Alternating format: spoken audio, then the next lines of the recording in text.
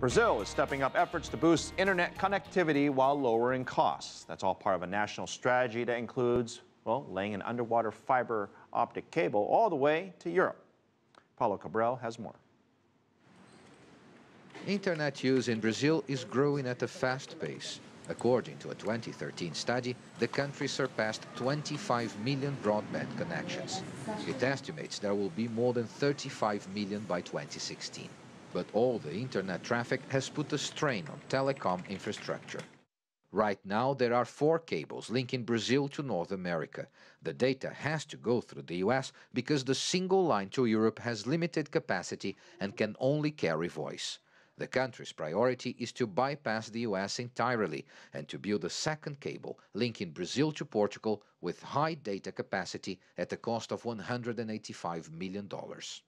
If you take a look in our national IT infrastructure, particularly our backbone, Brazil is self-isolated from the rest of the world.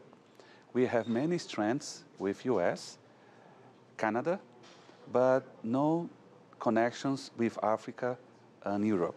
So it's very relevant as a national strategy, establishing backbone connections with these 2 relevant continents where in recent years, trade is increasing a lot.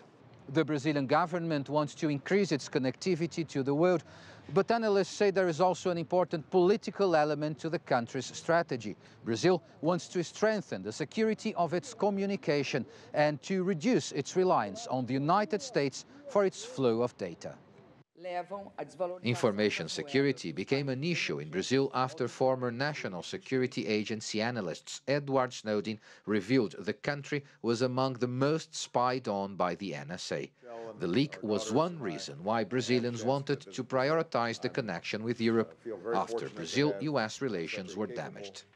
We are increasing our relationship with Europe, and this new cable, in fact, is necessary to us, to give us a second alternative.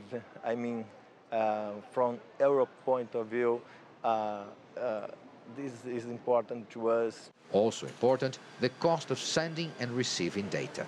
Brazilian internet users say a priority now is faster connectivity at lower prices. Paulo Cabral, CCTV, São Paulo.